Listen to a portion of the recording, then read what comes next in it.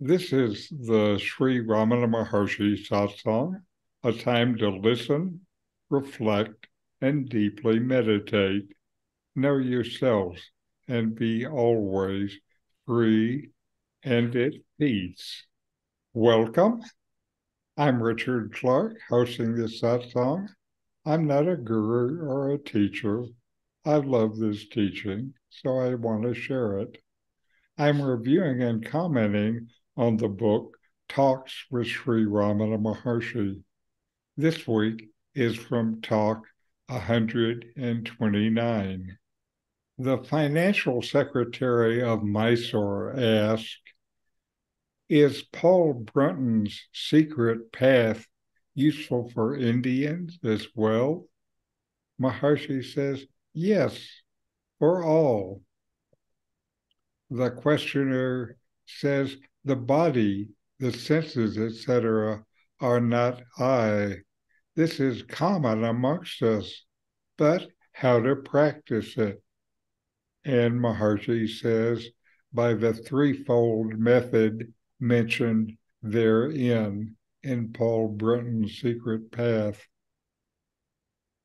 The questioner asks, is breath control necessary for inquiry? Maharshi says, not quite, which is an interesting answer. Then there is the question, there is a blankness intervening, it is said in the book. Maharshi says, yes, do not stop there.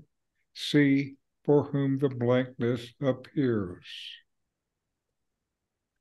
Then the questioner says, for devotees, there is no blankness, it is said. Maharshi, even there is the latent state, laya.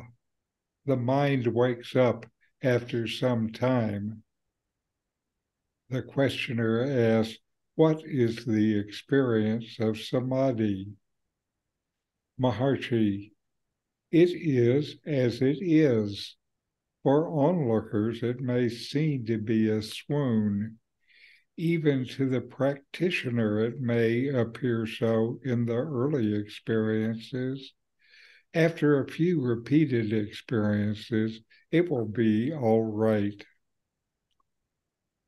The questioner asks, do they soothe nadis, the energy centers, or do they excite them by such experiences? Maharshi says they are excited at first. By continued experience, it becomes common and the man is no longer excited. The questioner says, proceeding on safe lines, there should be no unpleasantness. Excitement is uncongenial to smooth being and working. Maharshi replies, a wandering mind is on the wrong way. Only a devotional mind is on the right way. In this dialogue from Talks with Sri Ramana Maharshi, the financial secretary of Mysore is inquiring about the applicability of Paul Brunton's secret path for Indians. And Ramana provides insights on the path of self-inquiry and the nature of spiritual practice. Let's review these dialogues step by step. First, the question by the financial secretary, is Paul Brunton's secret path useful for Indians as well? And Maharshi says, yes, for all. The financial secretary asks whether the teachings presented in Paul Brunton's secret path are relevant and useful for Indians. Ramana Maharshi affirms that the teachings are universal and applicable to everyone, not limited by nationality or background. Brunton's threefold method is first, intellectual questioning and philosophical inquiry, then moral and ethical development, and then meditative practices. So the questioner asks, the body, the senses, etc., are not I. This is common amongst us, but how to practice it? And Maharshi says, by the threefold method mentioned therein. So the questioner acknowledges that many people understand that the body and the senses are not the true self, the real I. But he's asking how to practically implement this understanding. Ramana refers to the threefold method, as mentioned in Paul Brunton's book, as the approach to be used for practice, that is, reflection, ethical development, and self-inquiry. Then the questioner asks, is breath control necessary for inquiry? And Maharshi says, not quite. So the questioner asks about the necessity of breath control, pranayama, in the practice of self-inquiry. Maharshi indicates that while breath control can be helpful, it's not an essential aspect of the practice. Not quite is an interesting answer. It seems to encourage breath control as helpful in quieting the mind so that deep inquiry is possible. It's not the breath control that does it, rather it is the quieting of the mind. The questioner says there is a blankness intervening, it's said in the book. Maharshi says, yes, do not stop there. See for whom the blankness appears. The questioner mentions a state of blankness that's described in Brunton's book. Ramana agrees that such an experience can occur, but advises not to get stuck there. He encourages looking deeper into the experiencer of the blankness, inquiring into the source of this experience. The blankness is known. Who is the knower? Then the questioner says, for devotees, there is no blankness, it is said. And Maharshi says, even then, there is the latent state, laya. The mind wakes up after some time. The questioner refers to the idea that devoted practitioners might not experience this blankness. Maharshi explains that even for those practitioners, the mind is submerged in laya, at rest, and eventually the mind will become active again. So this blankness is just temporary. The questioner asks, what is the experience of Samadhi? And Maharshi says, it is as it is. For onlookers, it may seem to be a swoon. Even to the practitioner, it may appear so in early experiences. After a few repeated experiences, it will be all right. The questioner asks about the experience of Samadhi, and Ramana describes it as an experience that is what it is, beyond any easy description.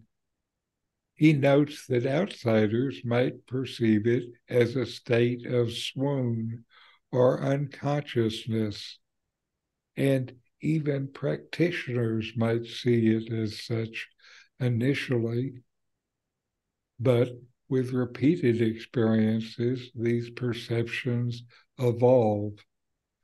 This is like Ramana, who lived in silence for a number of years in Tiruvannamalai after his self-realization.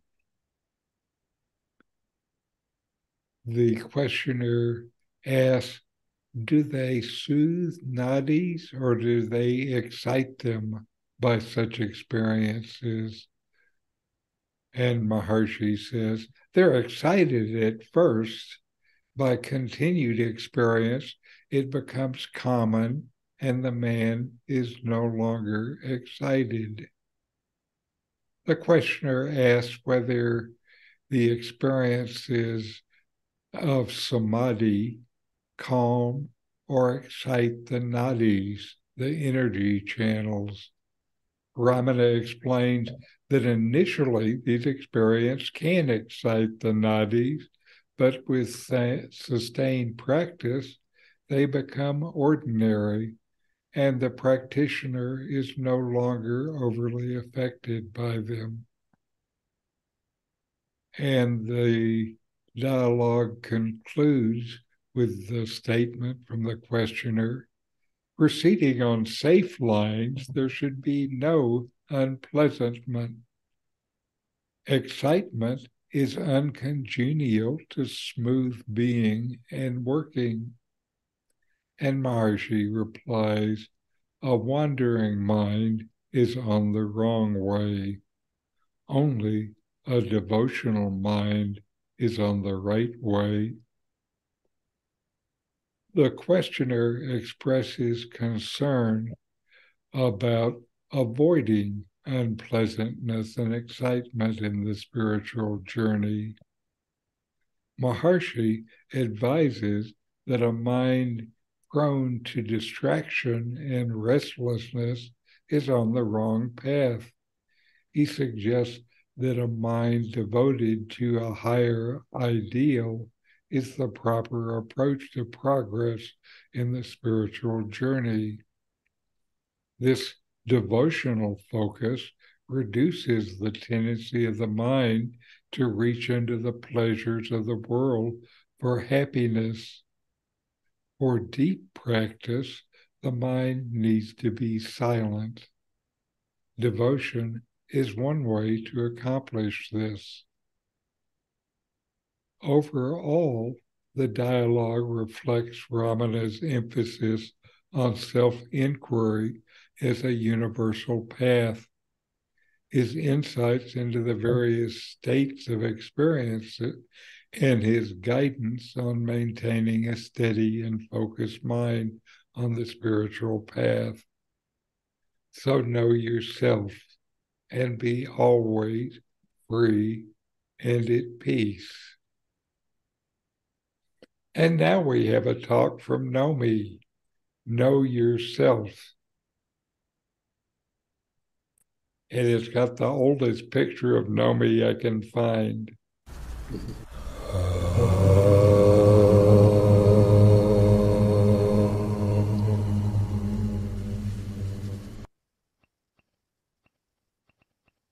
That you should know yourself is the advice of all the wise.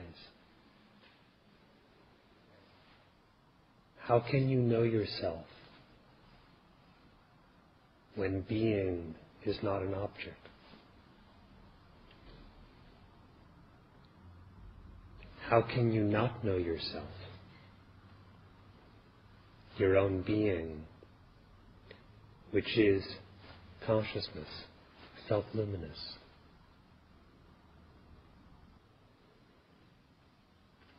In his spiritual instruction, the Maharshi has pointed out, are there two selves, but one should know or not know the other?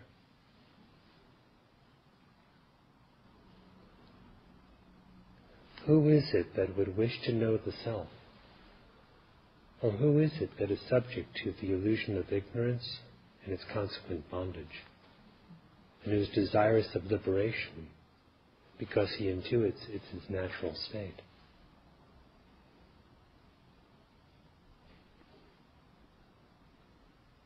Without knowing yourself as you really are, what can really be known? If you treat the self as if it were an object to be attained or lost,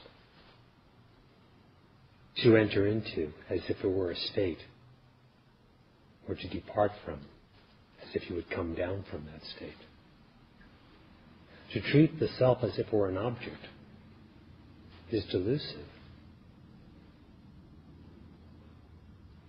The self signifies yourself. And all the teachings of the sages and scriptures that speak of the self, the absolute, are speaking of you in your real nature.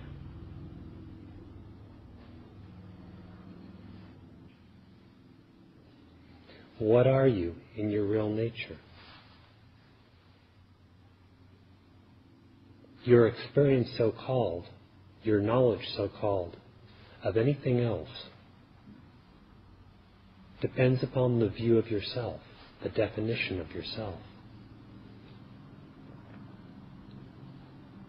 This is why Sri Bhagavan says in Saddarshanam, Truth Revealed, that it is only as long as the ego is taken to exist, there is the ego sense, will there be the threefold division of the universe, the individual, and the Supreme Self, or God. The three are not really three, he says. The division, the multiplicity, appears only so long as oneself is not known. The self, which is pure being, consciousness, bliss, is ever existent. It is non-dual, and it alone is. If that very same self is assumed to be, through the power of imagination, an individual entity or ego, then all illusion sprouts from there. Since it is illusion, it is not really existent, but it seems to be. If we want illusion to vanish and perceive reality in such a manner that reality comprehends itself, then we must know who we are. And how else to know who you are unless you question the very one that seems to be individualized even now? What is it that you refer to as I in yourself?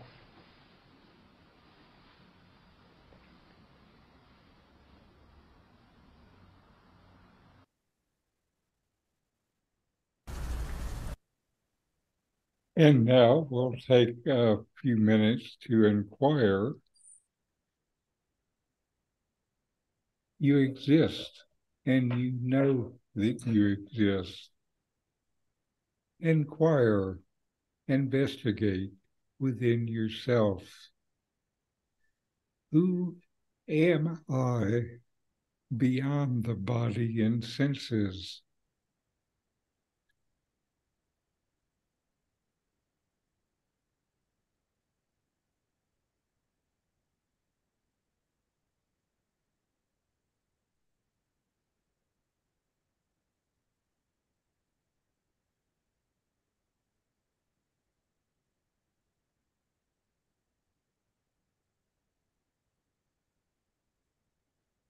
Who am I beyond the body and mind?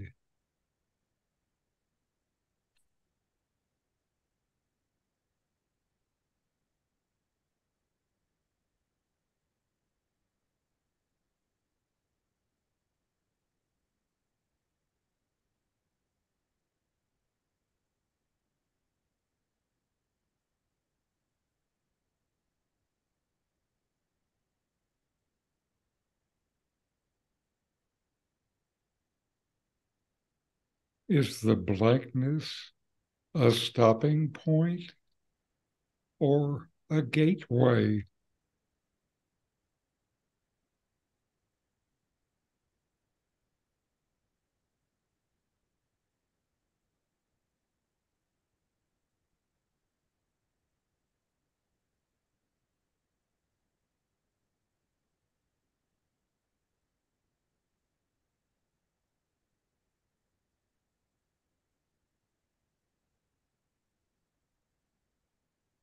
Who experiences and how?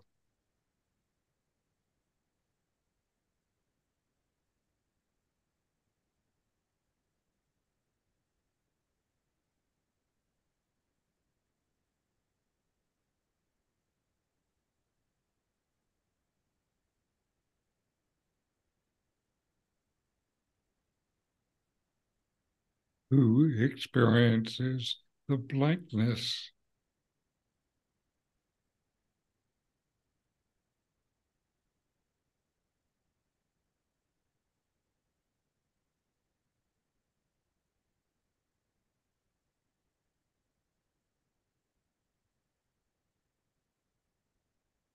Who am I?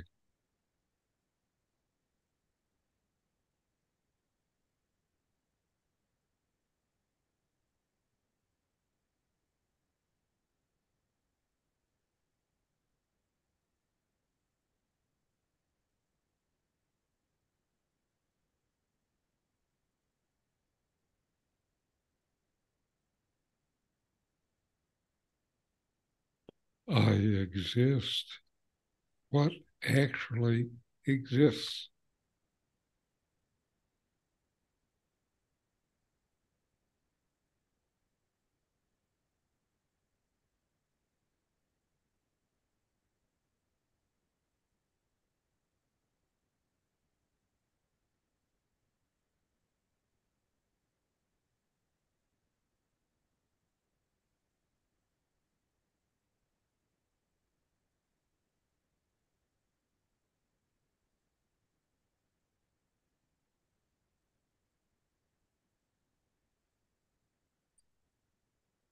All right.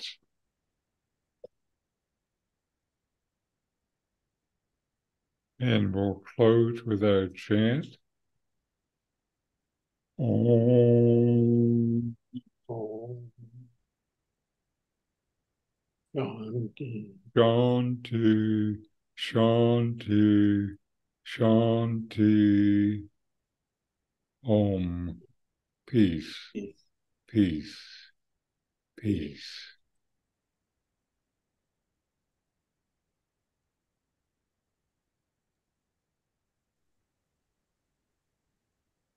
Comments? Discussion? Do you like that Nome picture? Yeah.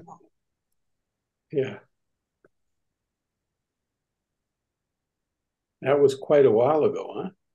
Yeah, I think it was in the 1980s sometime. I think that was before we went to see Nome.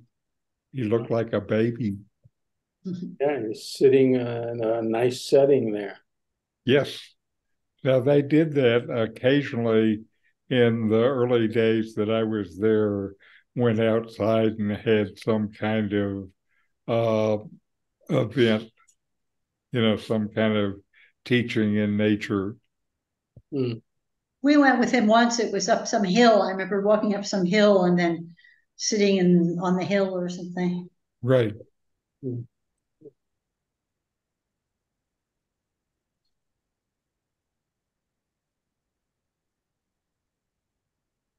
And I thought it was interesting that Maharshi, when asked about breath control, if that helps, Ramana said something like, what? Not quite. Yeah. Yeah, because it does slow the mind, but then it comes back with so much force that it's not as efficient or recommended as inquiry. Mm. You know. Because I think with inquiry, we're really turning the mind in and then restraining or working on restraining it from going out again. Well, certainly that's the key. What I still found in practice, especially in the early days, that doing mindful breath watching was what I had to do to get my mind quiet enough to inquire. So in the early days, I would sit down for 20 minutes of inquiry and watch my breath for 17 minutes and actually inquire for a couple of minutes. So that's kind of a Buddhist and self-inquiry kind of combination. That's, considering I started with the prior Buddhist experience and had been looking into breathing meditation since my middle 20s.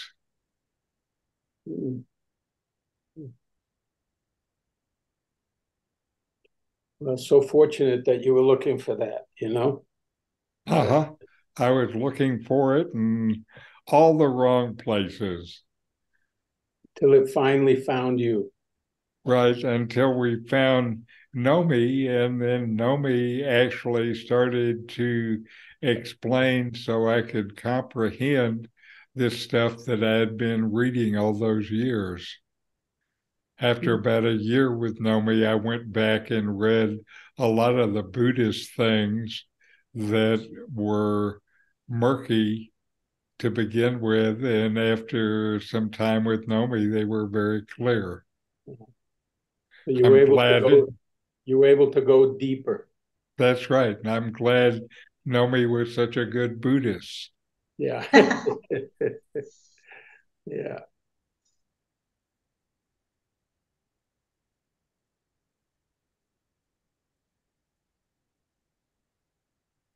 Anyway, good to see you. Good to be with you and to join together in our spiritual journey. And namaste. And Namaste. see you next time. Okay. Thank you. Thank you.